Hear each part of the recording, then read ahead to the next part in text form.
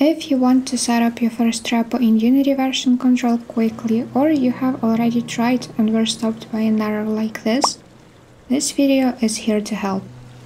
Let's start by downloading Plastic from the official website and installing it. Plastic is the old name of Unity version control, so I'll use both names in this video, just know it's the same thing. Same, but different. Then we have to choose either a simple client or a full version with branches and stuff. The issues we will look at don't have much to do with these clients, so you can still use the video if you choose Glue-On, but I'll go with the full version. Now you need to log in with your Unity account, the same you use for Unity Hub.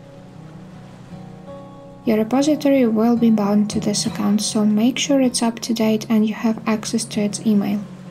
Once you're logged in, you can try to create a repo and will most likely see this error in the editor or this in the Unity version control app.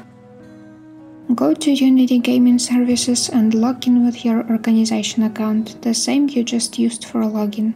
You may need to go through some additional steps if you don't have this set up in your account yet. Now go to the dashboard and navigate to DevOps. You need to press this button to start a free trial. Also, you will have to put your credit card data here, even though Plastic has a free version.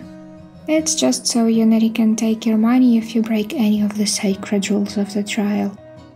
So yeah, if you go past those limitations, it will not be free anymore. Go to the Unity dashboard, create a new project if you don't already have one, and go to DevOps version control. Here you should select Choose Server Location and select the one closest to you. I believe this is why we were not allowed to create repos, because the server was not selected yet. So now you should finally be able to see that everything started working and you can create repositories. Now, it is very easy to create a whole bunch of projects, repos and workspaces automatically and end up with a mess. So I'll guide you through a process of setting this up as our final step. You can create your repositories in 3 different ways. The first case is for a new project and a new repo.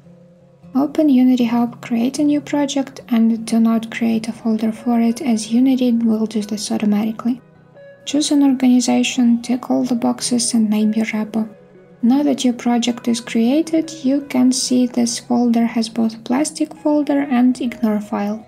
In your Unity version control app, you should see that some files were already uploaded to your repository and Unity is now tracking your local files. In the dashboard, you can see that this action created a whole new project and your repo is located within that project. The second case is when you already have a project and you need to create a repository for it.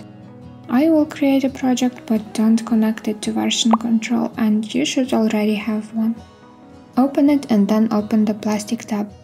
You can see that when the repo is created from Unity, project in the dashboard is not created by default, so you either have to choose an existing one or create a new one. Now select it and create a repository. You will see that it already pushed some changes and started tracking the other. Commit some changes and you will see that it is there in the Unity dashboard as well. The third case is creating a repository from Unity version control app. Here you also need to have your project inside Unity dashboard already created to specify it in this window. This will result in an empty repository, so you have to add your project code manually.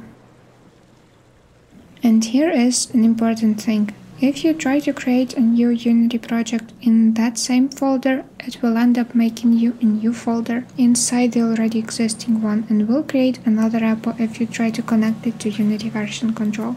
So this is the mess I ended up with. Don't do it like this and instead just move the code into your repo or use one of the previous options. Right now you should be able to start working on your project, so leave a like to make sure more people find this, subscribe if you'd like to see more content like this, and if you want to see more videos on Unity version control, please let me know in the comments. Good luck on your game dev path and I'll meet you in the next one.